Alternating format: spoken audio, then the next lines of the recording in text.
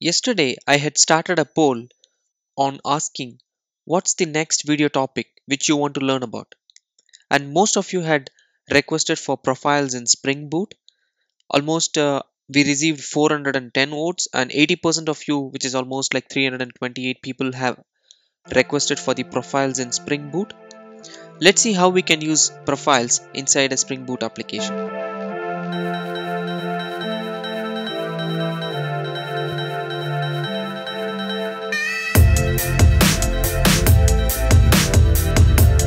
Press the bell icon on the YouTube app and never miss any update from Tech Primers. As usual, we are in the Spring Initializer. I'm going to use the group ID as com tech primers dot profiles, and I'm going to name the artifact as profiles hyphen example. We can say spring profiles hyphen example, and the dependency I would require is basically nothing. I don't want to use anything specific. I'll just use spring MVC. So I'm going to say web. I don't need any JPA or anything else. I'm just going to show you with just a small REST endpoint and how we can use profiles to control loading of different files and different configurations, right? Let's generate this project. I'll unzip and open it in IntelliJ. So the project is open here. There is nothing specific in the default template, so it will be just the main class with the annotation which is required for the Spring Boot application, and we don't even have the application properties or the application YAML. So let's see how we can use profiles to control that, right? Before that, let's create a basic endpoint where I want to load a Spring property and I want to just display that as a response. So let's try creating that. I'll create a new Java class. I'll call it hello controller. I'm just going to print what do you call a property. We can just say hello resource. However, you can name it however you want. I'm just going to name it as hello resource. You can name it as hello controller or hello rest controller or whatever it is, right? Since we are going to use Spring MVC, I'll just say rest controller, and the resource needs to be mapped to a URL. So let's say it is going to be called as rest slash hello. And here I'm going to have a get mapping. I'm just going to give a string message as a response, and this is going to be an object, right? I'll just say message. I'll, I'll not create it as a local variable. I'll create it as a field so that we can inject that particular field.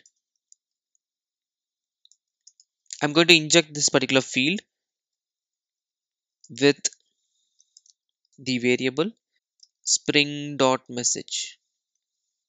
So let's inject this particular variable spring.message and see how we can leverage it here. If I directly mention it in the application.properties, it will be loaded for every property. However, let's say we are going to load it for a specific profile. So let's create I'll show you why the profile will be used. I'll create a file called application-dev.yaml. Whenever you see a hyphen after the application, these are nothing but the profiles. So whenever I say my profile is dev, this application hyphen dev.yaml will be loaded. If I create something called application hyphen prod, then I need to use the profile prod. You can have any name to it. There is no naming convention for profiles. You can create your own names and use those profiles whenever you require. I'm going to create a basic application hyphen dev.yaml, and I'll mention spring.message, right? I'll just say under spring I have a spring.message, and the message is going to be hello YouTube from dev environment, right? I'll just create an environment basically, and I want to provide the port number which I want to run on. If I want to run the same port for all the environment, then I can use it in the application.yaml or application.properties. But if let's say I want to have my profile specific ports, then I can just say server and then I'll just say port 8081. I can create something like this.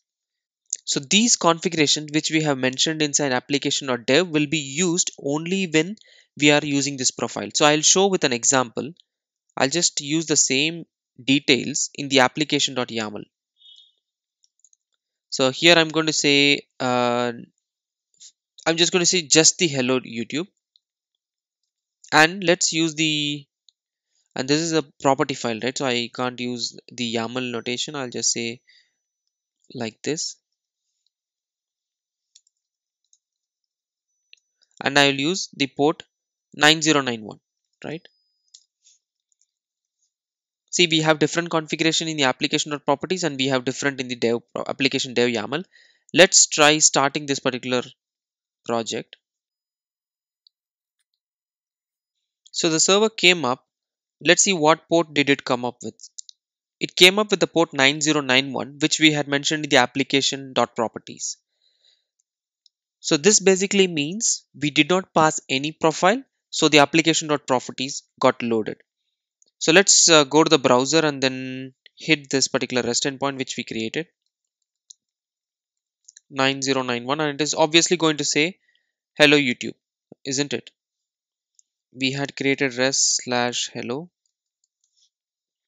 See that we got the hello YouTube. So this basically came in from this particular property file, and the port also was used only from this particular property file.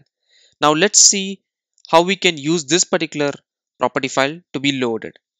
For that, what I'm going to do is I'm going to create a new profile. Let the server be running. I'll create one more profile. I'll just mention the main class here. The main class is just the same. I'll just say this is my dev profile. I'll just name it as dev profile, and I can pass the profile here in IntelliJ. So there could be an environment variable. What I'll do is I'll pass the environment variable. In order to set a profile, you need to pass the variable spring.profiles.active, and I'll say dev, right? So that is what we have. So we have a dev profile, and I'm going to start the dev profile now. So this particular server now should start the same application, however, in a different port number. And also it should inject the new message which we request for. See that the server came up with 8081.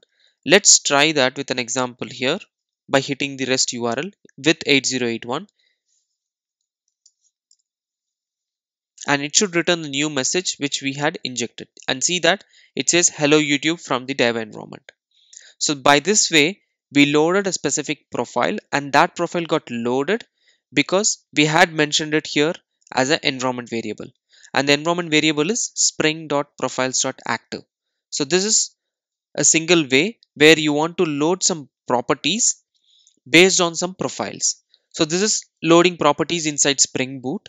You can have application-dev.properties, or you can have application-dev.yaml, whichever is comfortable for you.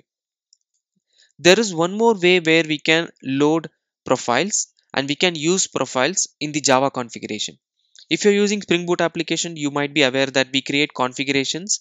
We basically create Java configurations. Let's try creating a Java config, and let's name it as Java dev config. Whenever we create a configuration, we need to annotate it with configuration, and that is what we are doing as well, so that Spring Boot can do a auto configuration when it comes up. The additional thing which we need to require in order to load this particular configuration for a specific profile is by annotating it with profile. We can do a profile and mention what profile this file needs to be activated with. I'm just going to mention dev for the profile. So that way this particular class will be used or loaded only when there is a dev profile which got initialized. So let's try creating a bean, or what can I do? We can try creating a post construct,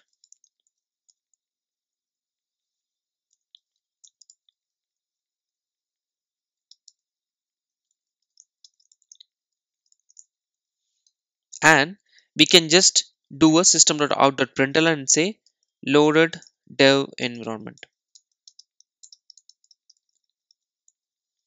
Let's try first without a profile. I'll just restart this particular server and let's see what happens. I'm just adding a post construct into a configuration. I've never done this before, but I'm just going to give it a try. I'm going to see if this particular log is getting printed. If there is a dev profile on this particular configuration and I am not starting my server with a dev profile. So we have started the default profile which did not have dev, so I don't see any log configuration, but let's try restarting the server which had the dev profile and see if this is going to get printed. So that way we will know that this dev got loaded when there was a dev profile, and see here, and it happened, right? And if I go here, I should not see this, right? Yeah, I don't see any log there called loading dev environment. However, I see this log called loading dev environment when there is a dev profile when we brought the Spring Boot application up. So this is another way where we can load a Java based configuration similar to how we loaded the application YAMLs or the property files. We can use the profiles in order to load the Java configurations. If let's say I want to use this particular file but for all the different profiles, but I don't want to use dev, in that case I can use an exclamatory mark. I can just say don't use it for dev. So if I restart this application where we did not mention any profile, in that case this particular loading dev profile or loading dev environment class should get loaded because we did not have a dev profile, right? See, that is what is happening here. I have mentioned the exclamatory mark before the profile name.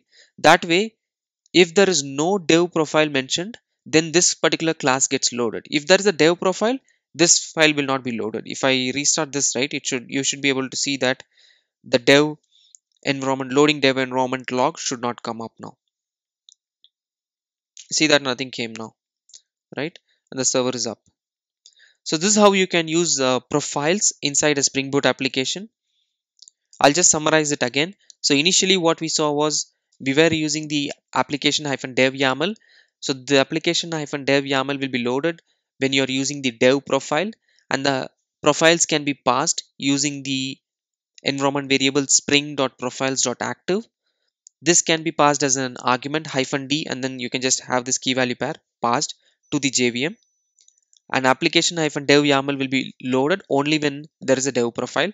If there is no profile, application.yaml or application.properties will be loaded, or else it will have the hyphen and the corresponding profile that will get loaded.